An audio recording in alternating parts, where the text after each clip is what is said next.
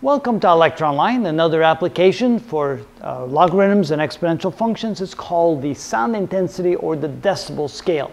Here we have the sound measure or the sound loudness in decibels as 10 times the log of the ratio of the intensity of the sound divided by the base intensity.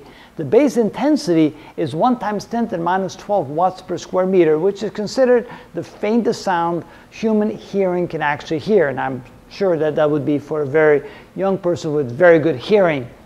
I would be the intensity of the measured sound, and everything is in watts per square meter, which is the units of measure for the intensity of sound.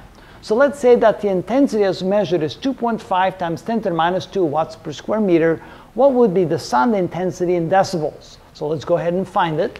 So B is going to be equal to 10 times the log of the ratio of the intensity of the sound measure, which is 2.5 times 10 to the minus 2 watts per square meter, divided by the base intensity, which is 1 times 10 to the minus 12 watts per square meter. So let's go ahead and get that ratio. So that would be 2.5 e to the 2 minus divided by 1 e to the 12 minus.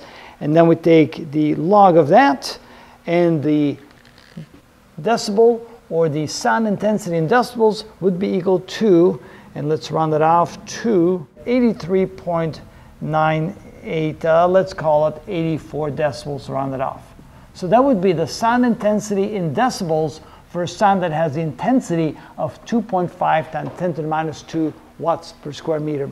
And that's how that's done.